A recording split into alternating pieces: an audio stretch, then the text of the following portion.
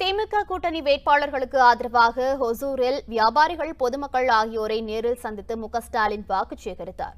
கிருஷ்ணகிரி மக்களவை தொகுதியில் காங்கிரஸ் சார்பில் போட்டியிடும் செல்லகுமார் மற்றும் ஹொசூர் சட்டமன்ற இடைத்தேர்தலில் போட்டியிடும் திமுக வேட்பாளர் சத்யா ஆகியோரை ஆதரித்து திமுக தலைவர் ஸ்டாலின் பிரச்சாரம் மேற்கொண்டார்.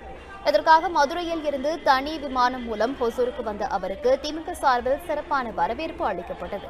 பின்னர் ஹொசூர் பேருந்து நிலைய பகுதிகளில் மலர் வியாபாரிகள், சாலையோர நடைபாதை வியாபாரிகள் மற்றும் அங்கு கூடியிருந்த பொதுமக்களை ஸ்டாலின் சந்தித்து அவர்களுடன் கைகுலுக்கி திமுகவிற்கு வாக்கு சேகரித்தார். இந்த பிரச்சாரத்தின் போது திமுக கூட்டணி கட்சியின் முக்கிய பிரமுகர்கள், தொண்டர்கள் உள்ளிட்டோர் ஏராளமானோர் பங்கேற்றனர். உண்மை செய்திகளை உங்கள் கண்முன் கொண்டு வரும் காவிரி நியூஸின் யூடியூப் சேனலை சப்ஸ்கிரைப் செய்யுங்கள். நொடிக்கு நொடி நாட்டு நடப்புகளை தெரிந்து கொள்ள Kaveri news.tv, Facebook, Instagram, Twitter போன்ற சமூக வலைதள பக்கங்களோடு எப்போதும் இணைந்திருங்கள்.